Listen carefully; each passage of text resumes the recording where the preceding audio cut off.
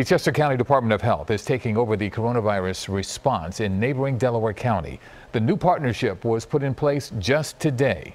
Eyewitness News reporter Howard Monroe is in media with why officials say their combined efforts are so critical.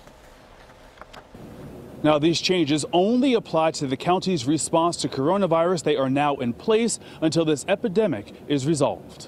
This country is strong. These communities are strong. We will get through this. And with a combined 24 cases of coronavirus, Chester and Delaware counties will get through the outbreak together. Together, we have trained, planned, and practiced for situations such as this. Delaware County doesn't have its own health department. With the new partnership, the Chester County Department of Health will provide the testing and will then share the data with Delaware County officials. We had a suboptimal ability to respond to this crisis without a health department. We did not have all of the information that one would have liked to have had.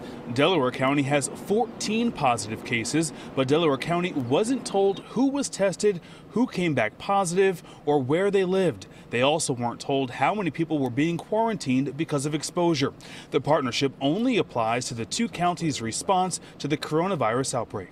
At times it feels as if we're wearing sunglasses in a dark room as we go about trying to figure out what to do next. And some of that is because of the fact that we don't have a health department.